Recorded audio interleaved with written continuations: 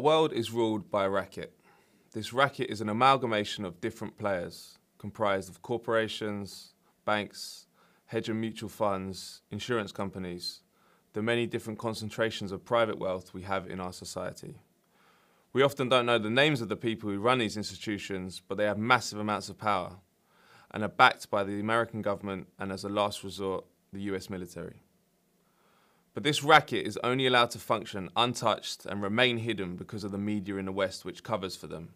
It gives their rapacious actions a moral sheen and maintains the potent ideologies whereby theft from the poor by the rich is translated through the mass media into altruistic projects for the world's poor.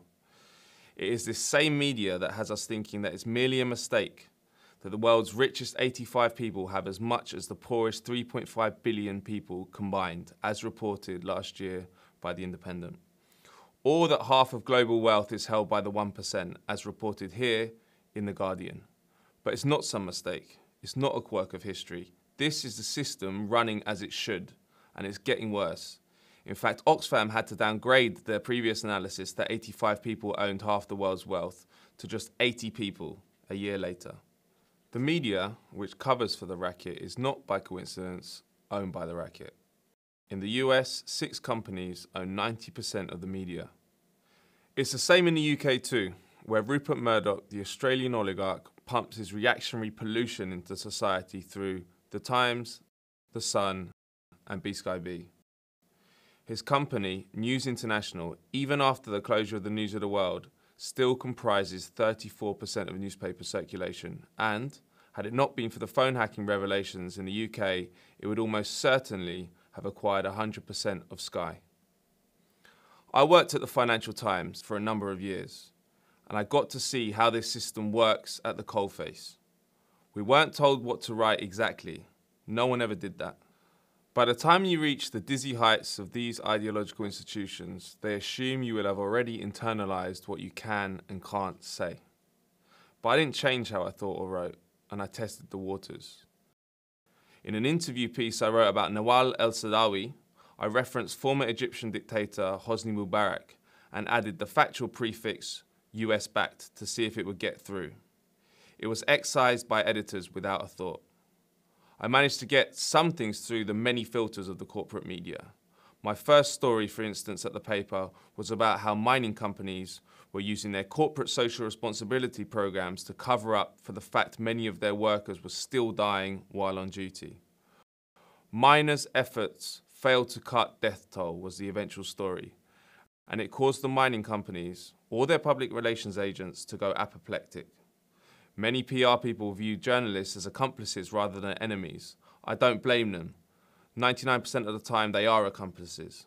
I followed that up a couple of months later when I went to the British Archives in Kew Gardens to view documents being released under the 30-year secrecy rule. I found documents detailing British support for Saddam Hussein's coup in Iraq and gushing telegrams about the butcher sent back to London by British diplomatic staff. The article was headlined, "Saddam was well regarded by British," printed on page 2 of the FT, which was the only newspaper to even reference the documents related to Iraq. Even the so-called left-wing media didn't touch it. It didn't fit with the fairy tale narrative that Saddam was an enemy of the good guys.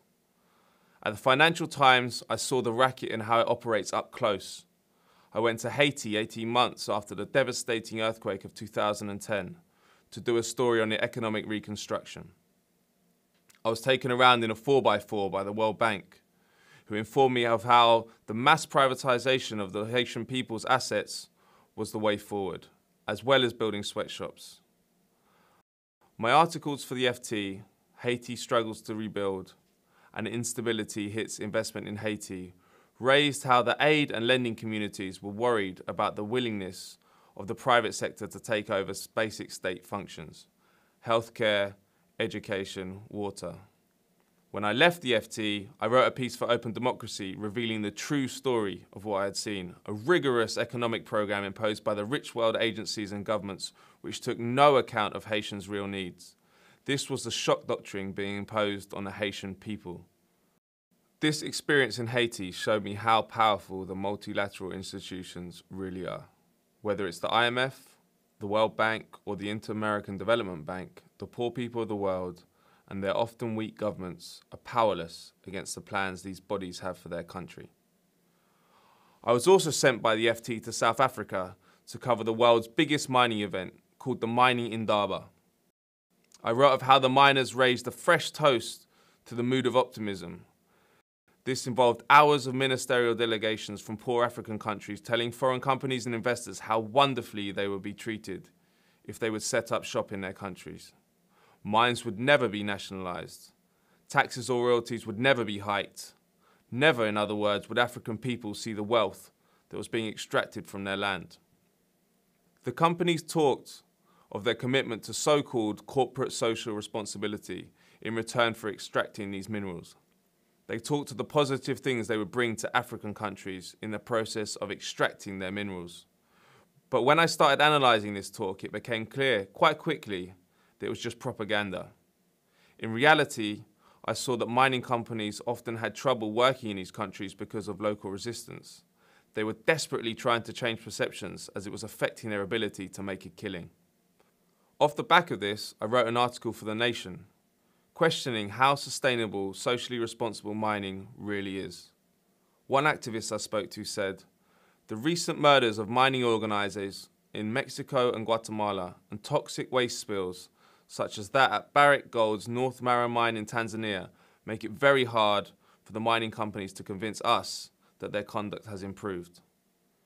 She believed that the only thing that had changed was the mining companies' attention to and investment in projecting an image of themselves as socially, environmentally responsible. In Washington, D.C., I was exposed to what I called the political representatives of the RACKET, the Republican Party. I covered the regulatory body, the Environmental Protection Agency, or EPA. I wrote articles about how the EPA bears the brunt of Republican ire and fears rise of cuts to US green watchdog. Private capital loathe the EPA. They are attacking them non-stop, just for tepid protections of the American people's water, and even mountain formations themselves, which some coal companies wanted to blow up, and had done. In DC, they were joined by the National Chamber of Commerce, the most powerful lobby group. For them, anything that hurt the ability of business to make profits was the devil incarnate. They are the black heart of the racket at home in the US. Needless to say, with this type of behaviour, I didn't last too long at the Financial Times. However, I also experienced the liberal media covering for the racket too. The Guardian in the UK, probably the most liberal mainstream daily newspaper in the world, is also heavily tied up with the racket. If you click on the city section of its website, you will find it sponsored by the neoliberal Rockefeller Foundation. If you go to the Global Development section, it's sponsored by the equally neoliberal Gates Foundation. The Guardian's Sustainable Business Zone has a social impact section, sponsored by the mining giant Anglo American. The Sustainable Living section is sponsored by consumer goods giant Unilever. The Guardian itself officially says that this sponsorship has no impact on how it reports news, but I had my own experience of how this may be not the whole truth. In my article, Water Everywhere for Profit in Nahapa but Few Drops for Local People to Drink, I reported from a town in El Salvador where many residents could not afford clean drinking water for themselves or their families, despite the fact they lived on top of a huge aquifer. When I was preparing the story, the brewing company SAB Miller were interested in the contents of the article. They sent me a report authored with Oxfam and Nahapa. I mentioned them briefly in the piece and quoted them saying they understand that Nahapa is a water-stressed region and they support the local communities in a struggle to access clean water. But just a few days later, I noticed that The Guardian was carrying a news article on its website, Latin America's water woes blamed on politics and poor infrastructure. It was a 900-word interview with Carl Lippert, president of the Latin American division of SAB Miller, detailing his company's commitment to water security and responding at length to the criticism in our article over corporate control of water in Nahapa. He said Nahapa's problems were a microcosm of the challenges facing the whole of Latin America and referred to lack of infrastructure and increased population resulting in no access to water. He then went on to say that there isn't really a problem of water availability in Nahapa. slightly contradictory to what I had witnessed. This article ran 3 days after our story and spoke at length about what we had uncovered. The Guardian had a partner zone sponsored by SAB Miller on their website. Could this have been the connection? What hope do we have if this is the progressive extreme of the mainstream media in the United States and United Kingdom?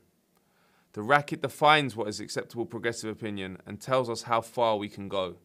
It restricts our imagination, forces us to worship our oppressors, and creates the illusion of fighting for justice while undermining the leaders and popular movements that will bring it about.